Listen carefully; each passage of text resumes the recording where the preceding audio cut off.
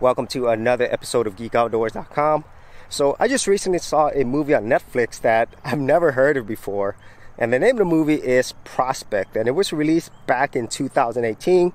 So this is actually a sci-fi slash thriller movie, and the general story is there's this group of miners, specifically with a teenage girl named Cece and her dad, and they go to different planets and they mine or prospect this very valuable element. So it's very similar to the gold rush.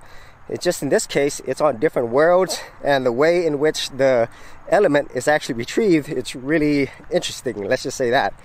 And on their journey, they actually end up on this planet, and they meet another fellow prospect named Ezra, played by Pedro Pascal, and Cece is actually played by Sophie Thatcher. I forgot to mention that.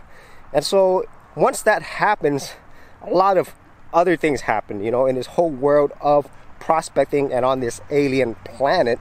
And that's kind of like the general story. So let's go ahead and get into the things that I did enjoy about this film. And so the first thing that really got me was the overall acting, specifically by Pedro Pascal, who plays Ezra.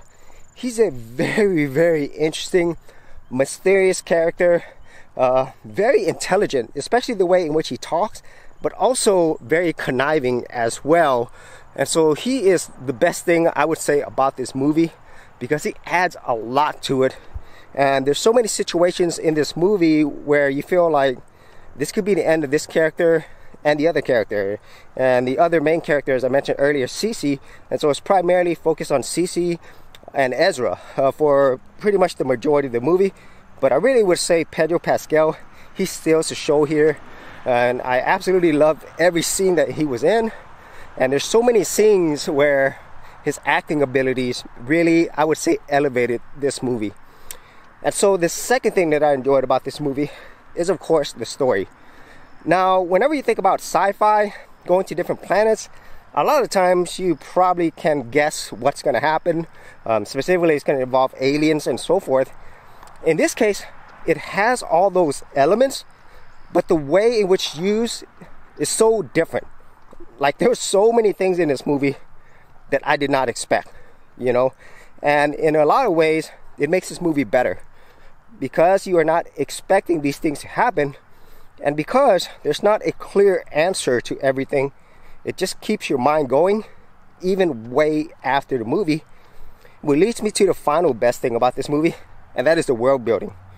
There's so many different elements in this movie that can really go deep. You know, the whole thing from the whole prospect of mining this very alien element, the different planets, all the different prospectors, the people involved in it. There's just a lot there. And there's so many moments in this movie where you see something and you're like, wait, what's that? Where did that come from? Why is that there? But the movie never explains it. And in some cases, people might see that as a negative, but the way in which it's presented here just adds so much more mystery and overall depth in this movie. And if there ever was sequels or other side stories, you could go really, really deep in just those areas alone. And so the world building combined with the story just makes this a very, very different type of sci-fi movie.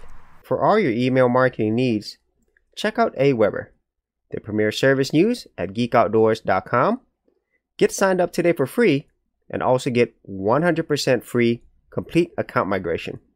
For more information, check out the affiliate link in the description area below. Now, getting to the things that I did not like about this movie, if you are expecting, you know, a very cookie cutter type movie, as I mentioned a little bit earlier, you're not going to get it here.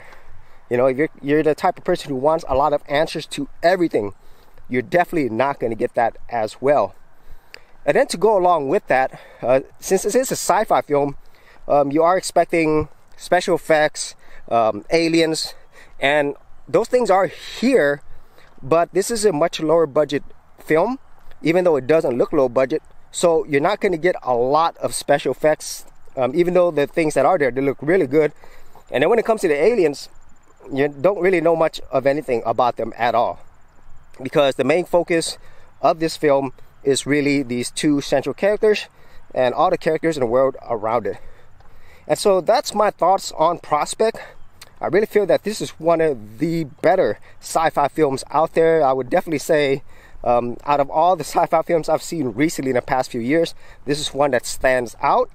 And it's also one that I feel, could be expanded upon. But I don't think this movie made a lot of money because it was a lower budget movie and I didn't hear about it myself.